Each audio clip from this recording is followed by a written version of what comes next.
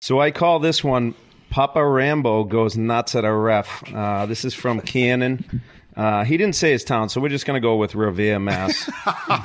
Severe. Even I know that's a shithole, and I have a hard time keeping track of all these little towns this place has. So, Cannon, I was reffing a gold medal game at the Bantam Minor Hockey Tournament with two pretty solid teams. About 2 minutes into the second period, I had a parent screaming about how he was going to kill me. I look over and he's climbing the glass with a knife in his hand. Guy is full on screaming about how he's going to stab me and kill me and run me over the parking lot. I had kicked out his kid from the game for spitting at another player on when he was celebrating after scoring a goal. So clearly it stems from the top. It's a trickle-down effect. It's a trickle-down effect. Oh, my God. It's not like he got scored on either. He scored. Why are you spitting on him? He scored the goal and spits on the guy. And, and then, obviously police were called and all that type of stuff. But, I mean, talk about a guy that needs to be listening to the Rink shrinks on the way to the game in the morning. Are you kidding me? Well, I think he needs to listen to some meditation tapes or something.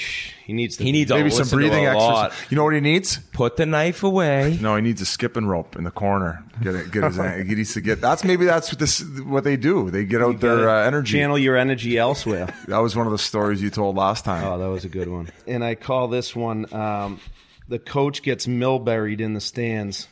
This is from Ontario, and it came from a summer hockey tournament.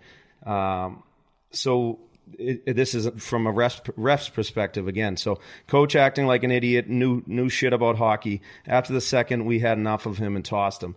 The game ends. He opens the door, yells, hey, go, F yourself. Explicit. Very, very explicit, talking about the referee's mother, which is a huge like Jackie no-go. Moon. Jackie Moon lost it when that happened. Yeah, lost his mind. So this is the referee. I snapped off my bucket, jumped into the stands, and started smashing him. Other parents jumped in. My partners joined me in the stands. One dad got body slammed and had 2 vertebrae broke in his back. The guy I went after, pretty sure, ate from a straw for a few weeks. To top it off, the arena attendant trying to break up the fight was my dad.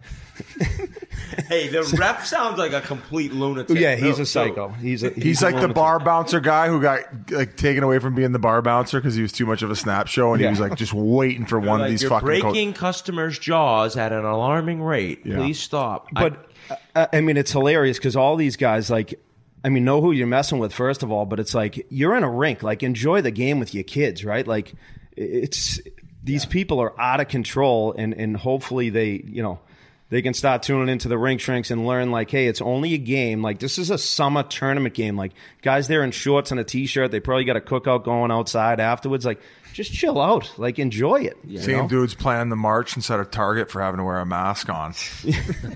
Exactly.